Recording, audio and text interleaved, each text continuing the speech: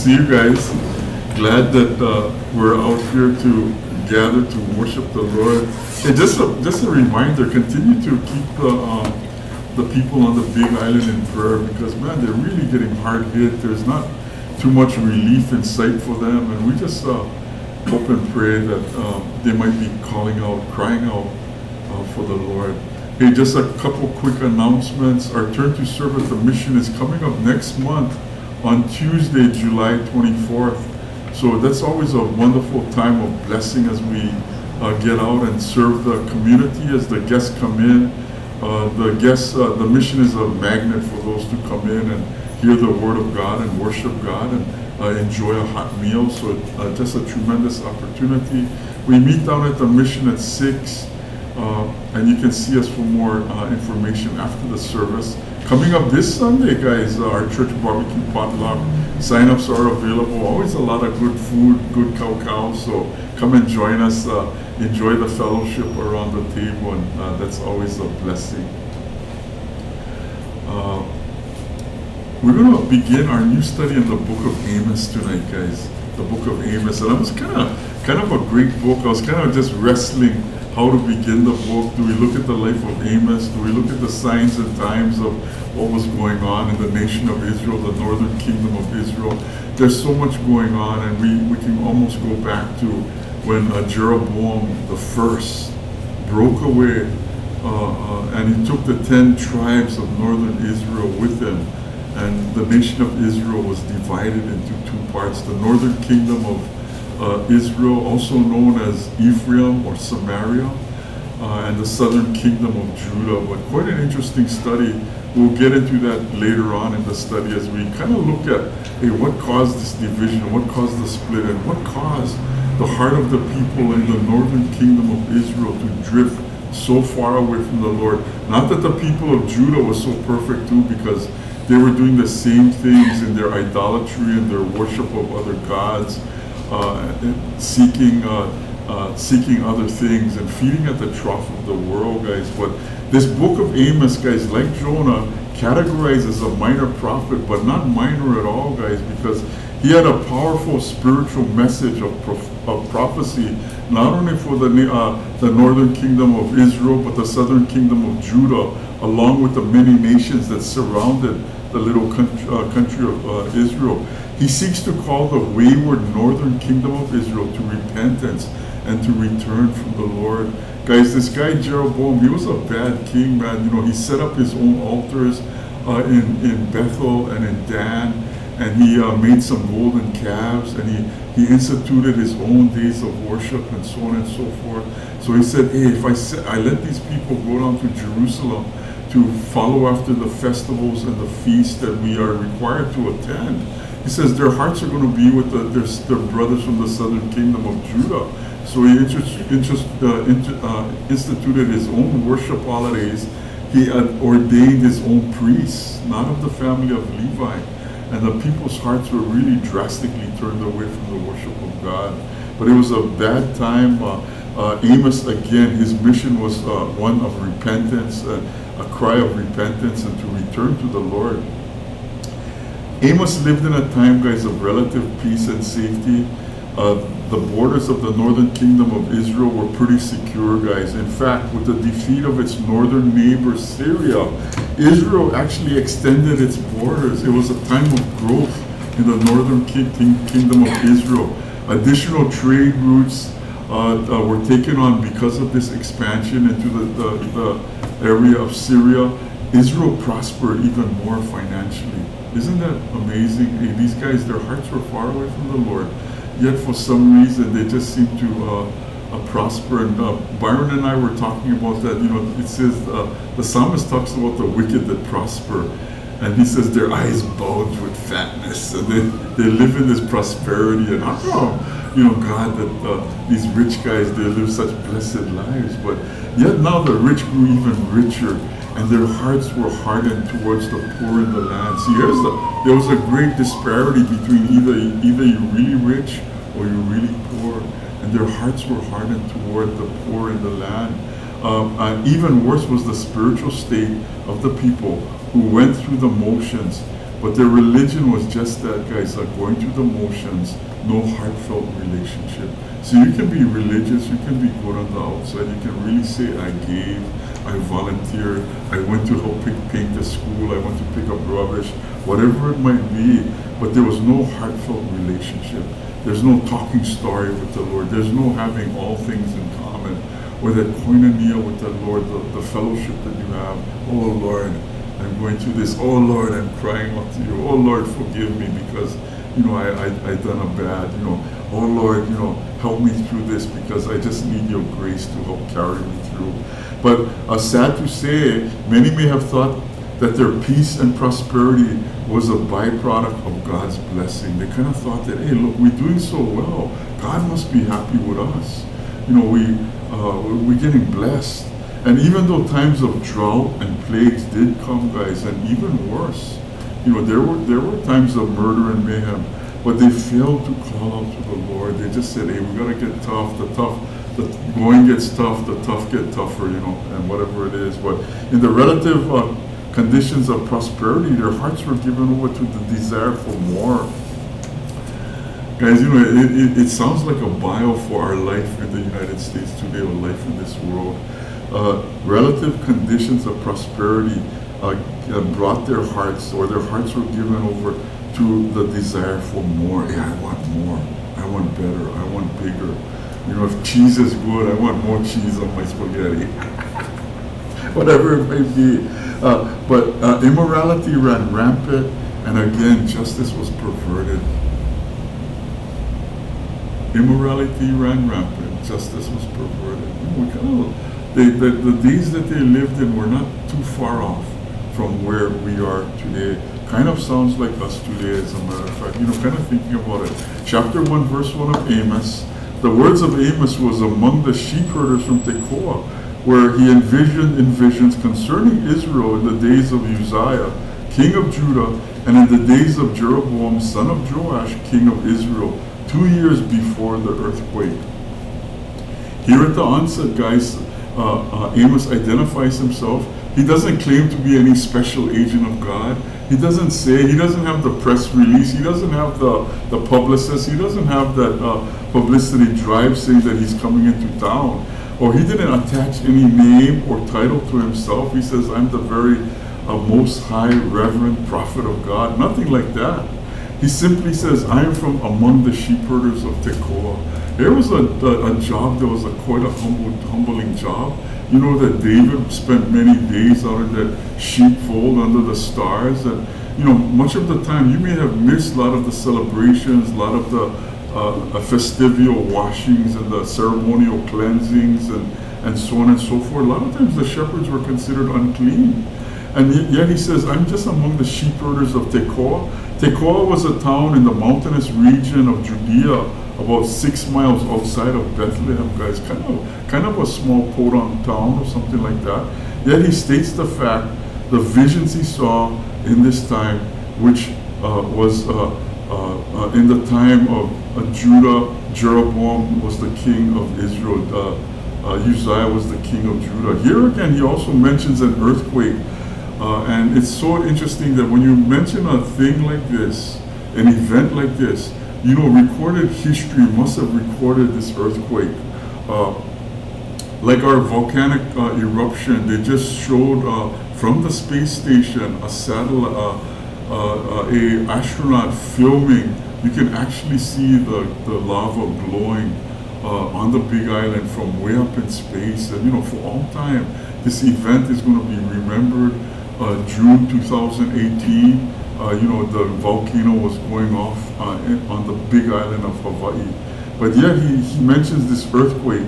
And Zechariah, some 15 years later, in his book, Zechariah refers to, as he describes the second coming of the Messiah in chapter 14, Zechariah. He mentions this earthquake that Amos mentions. And it's kind of fascinating because you would never think that, hey, how the word of God dovetails one with another. Verse 2, he says, and he says, the Lord roars from Zion, and from Jerusalem he utters his voice, and the shepherds' pasture grounds mourn, and the summit of Carmel dries up. Amos wastes no time. He pulls no punches. He doesn't hold back, guys. The land, the Lord roars from Zion, he says, and like a mighty lion roaring. The sound of the lion of the tribe of Judah must have been awe-inspiring, guys. Gaining undivided attention, or probably bringing fear to all who heard. And you can kind of think that, hey man, if you're out there in the field and you hear this lion roaring, hey, you're going to be holding on, because you know that something bad is coming. And what he's saying is, hey, this lion is giving you guys a signal. The lion is roaring from Zion. He's roaring from heaven, man. And like the trees of the field clapping their hands, he speaks about the shepherd's pasture ground mourns. And it's like the pasture lands mourn. What a sad picture, yeah, guys. Like the mountain tops of Carmel withering with lack of rain, with lack of moisture. Here the lives of many afflicted by their waywardness. The waywardness of sin, guys, brings that mourning. The waywardness of sin brings that drying out of the fruitful land. Carmel must have been a really beautiful place, you know, Carmel by the sea, atop the mountain with a lot of rain, a very beautiful place. But he's saying, like the mountaintop of Carmel drying out, so your lands are just kind of withering away. He goes on, thus says the Lord, for 3 transgressions of Damascus and 4, I will not revoke its punishment, because they thresh Gilead with implements of sharp iron. So I will send fire upon the house of Hazael, and it will consume the citadels of Ben-Hadad. I will also break the gate bar of Damascus and cut off the inhabitants from the valley of Avon. To him who holds the scepter from Beth Eden, to the people of Aram will go exile to Kir, says the Lord. Gaza was, Syria was one of Israel's tormentors for many years, guys. Its capital, Damascus, he says, you've gone past the point of no return. You've gone past the point of no return. Enough is enough. The threshing of Gilead is reference to the treatment of the people who were threshed like stalks of wheat. You know, the enemy came in and they just radically just mowed the people down. Like a giant lawnmower, they just kind of tread the wheat out. And what he's saying is here, they threshed Gilead with implements of sharp iron. They just mowed the people down, guys. And Syria, again, cruelly treating the people of Israel. In 2 Kings 10 and 13, God has allowed Syria to be used to punish Israel at one point in time. But they had gone over the line in their cruelty, breaking the bar, cutting off the inhabitants of him who holds the scepter, speaks of the impending captivity by the Syrians of this people, by captivity by the Assyrians. 6 to 8. For thus says the Lord, for the 3 transgressions of Gaza, and for 4, I will not revoke its punishment, because they departed an entire population to deliver it up to Edom. So I will send fire upon the wall of Gaza. It will consume her citadels, and I will cut off the inhabitants from Ashdod.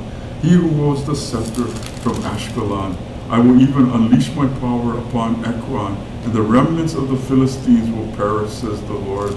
You know, the 5 cities that he names here are the 5 main cities of the Philistine people, guys. And Gaza, again, was one of these 5 main cities of the Philistines. And here Amos rails against them for, you know what? Human trafficking. Human trafficking. We hear about it every week in the paper, about human trafficking, about how people are being trafficked here and there. And somebody was just mentioning about in parts of China or Taiwan, how the women are just trafficked like pieces of merchandise, guys. It happens everywhere else, but here Amos rails against them for human trafficking, guys. I won't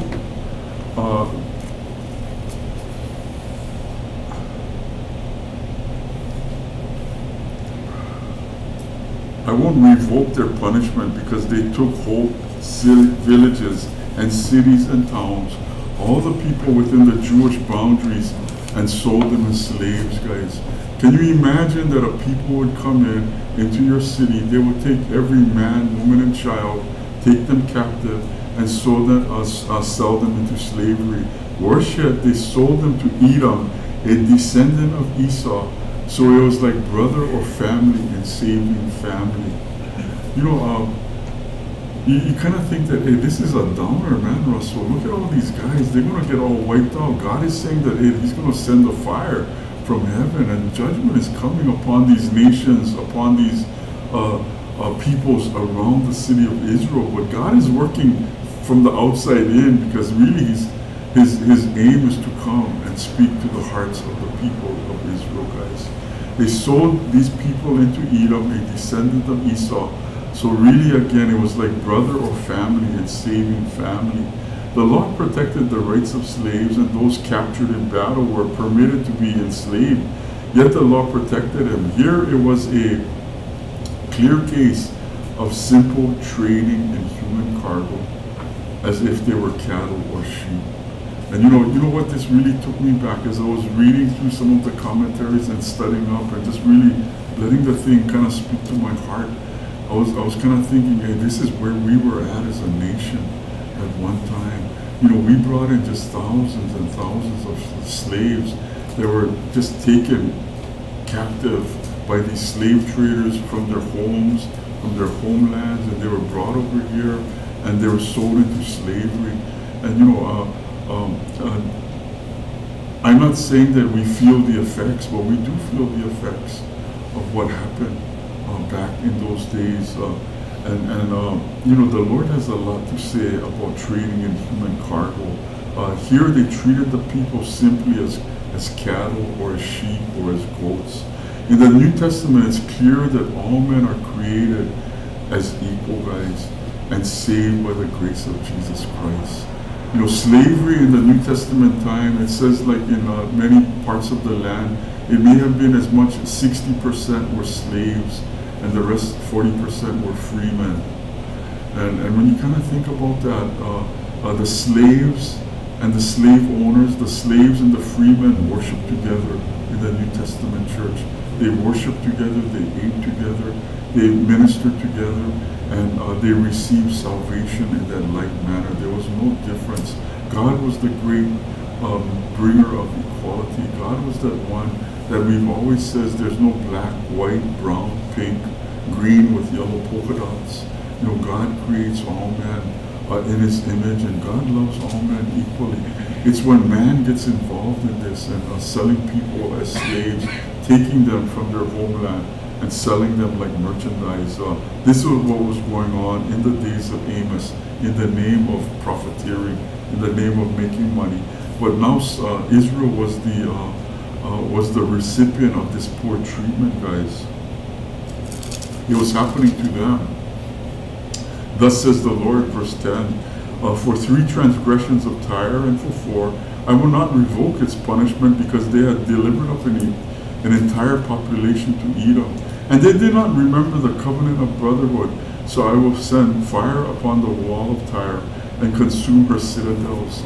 Here again, Phoenicia was a people group along the northern coast of Israel, guys. And at one time, you can kind of think that, hey, Tyre and Sidon, weren't they helping Solomon when he was building the temple? Weren't they supplying him wood and so on and so forth? At one time, guys, during various times of biblical history, Tyre and Sidon have been mentioned in a favorable light. In other words, they were not exactly of the same makeup or the mindset of the Israelis, but there was a mutual respect, a relationship that could work together in relative harmony. In other words, there were trade agreements. They were working together to buy and to sell, and you know, they were partners in economic things and so on and so forth. But there was a relationship to work together in relative harmony. Yet here the Philistines, they ended up selling captive Jews as slaves off to Edom. They forgot their brotherly relationship for the sake of profit. I gotta tell you this, guys, much of the time today, for the sake of profit, people cast everything, all the decency, all the things they know that's right and wrong, they cast it to the wind. The tragic thing when you have a tragedy, whether it might be the tornadoes and hurricanes on the mainland, it might be a tidal wave, it might be like this volcanic activity and the flooding. A lot of times people come in and they make out of this misery out of people. They try and make merchandise, or they try to make money, or they try to attach themselves, trying to find an angle to where I can get a piece of the action, all this money that's coming in. They say the same thing about our rail transit. We run millions of dollars over budget, and a lot of it was given over, people say, a lot of it went over to consulting firms that just collected a lot of money, but really didn't do a whole lot of work. It was like political payoffs or whatever it might be. A lot of times in the name of decency, in the name of helping others, people take advantage. And this is what happened. The Philistines that started off as friends, these people of Tyre and Sidon, yet they delivered up an entire population to Edom, again, just wiping out the people of a village or a city, and again selling them into slavery. They forgot the brotherly relationship. And right here it says in verse 9, they did not remember the covenant of brotherhood. At one time there was a relationship. At one time there were things of decency. At one time they're saying that we're doing things that are right. Unfortunately, there always comes a time that men did whatever was right in their own eyes. And at times, guys, I hate to be jaded, but I think that sometimes, we are there, like we are right here as a people. A lot of people are just doing whatever is right in their own eyes. They forgot their brotherly relationship. It all went out for the sake of profit. Judgment came as Alexander the Great used Tyre, wiped Tyre out and left it for a place of drying nets. You can see Ezekiel 26 and 27 speaks about the wiping out of the city of Tyre. Utter destruction, guys. Sometimes you kind of think that, hey Lord, how long are you going to let this injustice go? How long can you see the poor people suffer? How long can you see the injustices of the world? Hey, God is not slow about his promises, some count as some, but desires that all men will come to that place of repentance. He's looking to extend his grace. He's looking to extend his mercy. He's looking like to the people of Nineveh, that 120,000 strong. He didn't want to wipe them all out, but he wanted the word of God and that call, that cry, hey, repent, turn back to me, rather than being wiped out. And again, God is not pleased to wipe people out or to send people to hell or anything like that, but he does everything he can to extend that hand of grace and mercy to people. Verses 11 and 12 says that thus says the Lord, 3 transgressions of Edom and 4. What that term means, 3 transgressions and 4, he says that you've just gone past the line of being reasonable. You've taken it to the point of no return. The judgment is going to come, he's telling these people. I will not revoke his punishment, because he pursued his brother with a sword. He stifled his companion. His anger tore continually. Oh, isn't that interesting? He stifled his companion. It's like he choked his companion out. He maintained his fury forever. And it speaks like of this burning anger, a hatred that was upon this guy's heart. I will send fire upon Teman and consume the citadels of Borza. Remember, guys, that the Edomites were descendants of Esau. And between Jacob and Esau, there was a straining that began from before birth. Remember, it was kind of like they were in the womb. They were kind of wrestling with each other, fighting with each other, these two brothers. And I gotta tell you guys this, that everything, so much of the stuff goes back to the book of Genesis. All the relationships, all these immoral relationships, all these relationships that went bad, it all started back in Genesis. And a lot of it comes right back to modern day times now, about these guys who were, they were angry men. Their fist was against everyone, the Bible speaks of. And you can see it today that, hey, their fist is still against everyone. And this is where it all starts. a straining that began from before birth. God in all his sovereign wisdom had chosen the younger brother to receive the blessing of the birthright and all the promises of the Abrahamic covenant. Yet how these things worked out always left a tension between the brothers. You know that Esau sold his birthright for a bowl of lentils, and how Jacob listened to his mother and fooled his dad, and fed his dad the tasty food, and how his father blessed him. It was kind of by trickery. And you can kind of think that, hey, these guys are trickery. Jacob was a tricky guy. And you can kind of say that, hey, we all have that little bit of trickiness in us too. Look at our president, they used to call him Tricky Dicky, Richard Nixon. But that's the humanity of man, guys.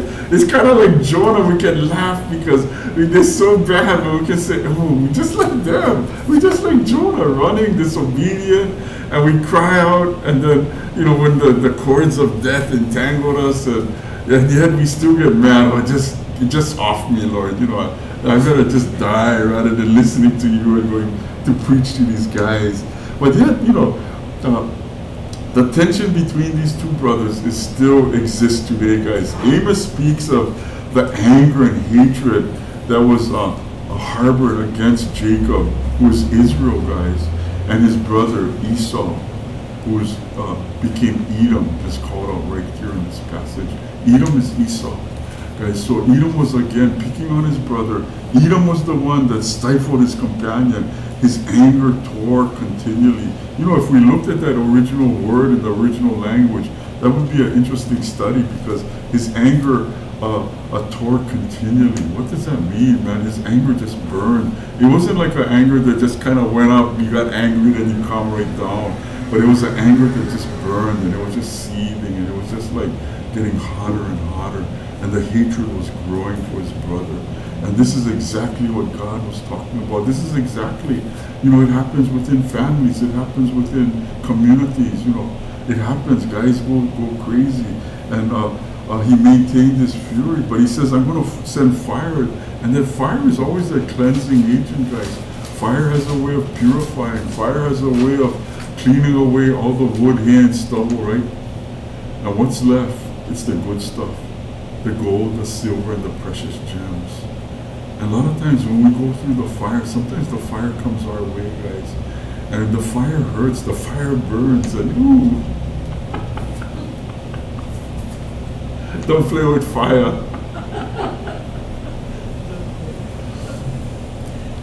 One time when Paul was small, we took him to this company party, and he was playing with the candle.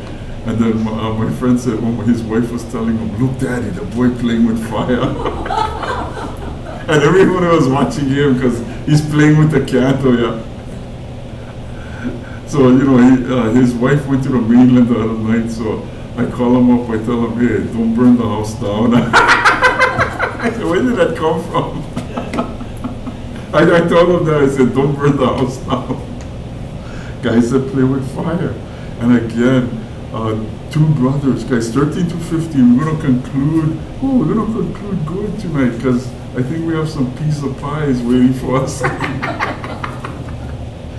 Thus says the Lord, for 3 transgressions of the sons of Ammon, and for 4, I will not revoke its punishment. He says that, hey, it's coming, man. This judgment is coming for these lands around you, because they ripped open the pregnant women of Gilead. Wow.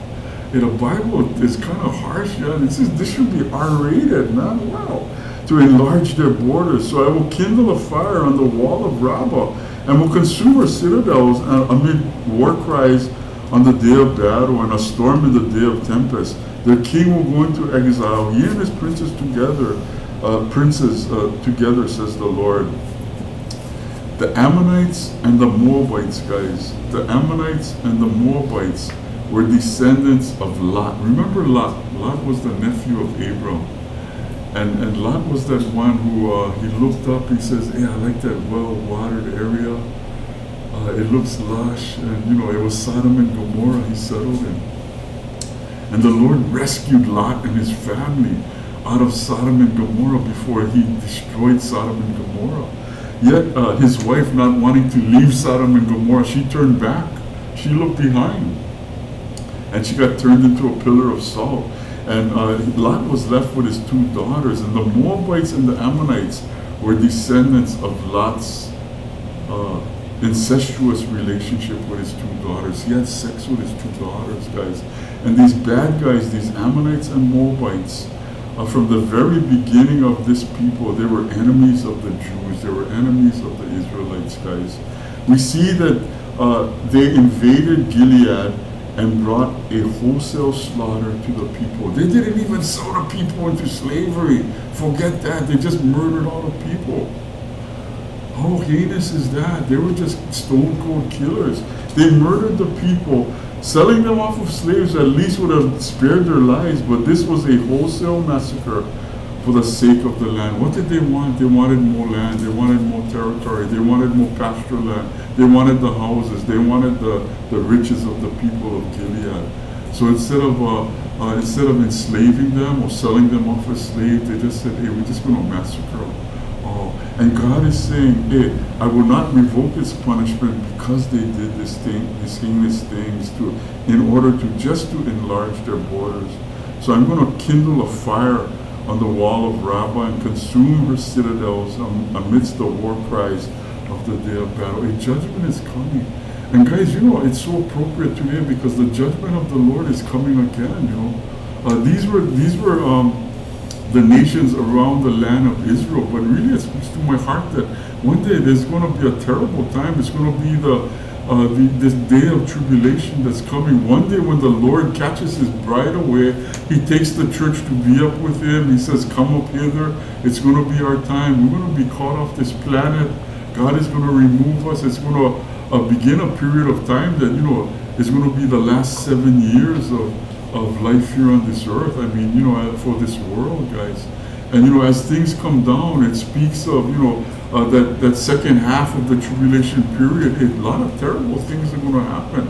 Judgment will come upon the land. And I think that these are all just reminders of the precursor of what's coming down in this time. It presents us, it questions us, it spurs us on that we might live lives that are above par. You know, we might live lives that are reflecting the love of Jesus Christ. We might live lives not given over to the things of the world, not saying, hey, I need that bigger house, I need the bigger bundle, I need this, I need that, I need more, I need more, I need more. I need the things of this immorality and the relationships, whatever it might be. But it says that we will live for the Lord and live lives that are exemplary in the eyes of the world. They say something like, hey, what about that guy? What about that lady? There's something about them. Oh yeah, they go to church. You know, oh, I think they're Christians. You know, and they kind of get a think that, hey, maybe there is something about this Jesus. Maybe there's something about Christianity. Maybe I ought to give Jesus a chance, like I hear that little voice speaking to me late at night, you know. And you know, it starts with us first. Revival starts with us first. Revival starts right within that one little square that we're standing on out there. And we don't want to move out of that square until we know that, hey, our lives have counted for something good. We've made a difference. We've done something for the betterment of this community, of this world, of our neighbors, of this world. We've prayed, you know, we've witnessed, we've been good witnesses out in that world. And even though people don't want to hear it, even though people say, hey, you kind of preach here, bro, get out of my face, you know, and this and that. You know, we've done, you know, we look for that opportunity. We don't want to be offensive, but we want to just say, hey, Lord, open the door. You open the door. Let me walk through it. Let me be bold. It's like the early church. Sunday mornings, we're going through the book of Acts. Just like Amos, we're going to see these guys called the apostles, called the disciples. And we're going to see Annas again. Ooh, we're going to look at Annas again Sunday morning. The high chief priest, the most reverend high chief priest. We're going to see Annas again on Sunday morning.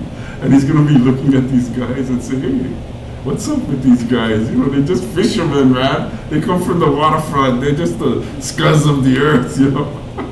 Just bring us to Ahi, we'll be happy. But stop your preaching. But anyway, good study Sunday morning. We're going to look at the guys. We're going to see Annas again, our favorite character from the temple. And we're going to continue on Wednesday nights, Amos. We got to love this guy. We love these guys. And God has given us a good light to look. Even with all the things upcoming, he gives us a lot of good things to glean. Let's pray. Father God,